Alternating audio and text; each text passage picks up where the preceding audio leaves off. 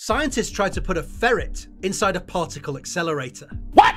In 1971, the National Accelerator Laboratory tested the then biggest machine in the world, a 4-mile-long synchrotron particle accelerator. However, when they accelerated the particles above a certain energy, the magnets that guided the particles around the ring started to short out. The cause? Metal slivers inside the accelerator's vacuum tubes. But how could these slivers be removed from incredibly long, thin pipes? Engineer Robert Sheldon suggested using a ferret to run through the miles of vacuum tubes. Felicia was tasked with dragging a string through miles of vacuum tubes, so that then a cleaning swab could be dragged through later to clean the tubes. Felicia even donned a ferret diaper to stop her pooping inside the machine. In the end, Felicia refused to scamper through the 4 miles of vacuum tubes, but she did run through shorter, 300-foot-long sections in a testing facility. The main ring, well, that was cleaned by a magnetic ferret, powered by compressed air.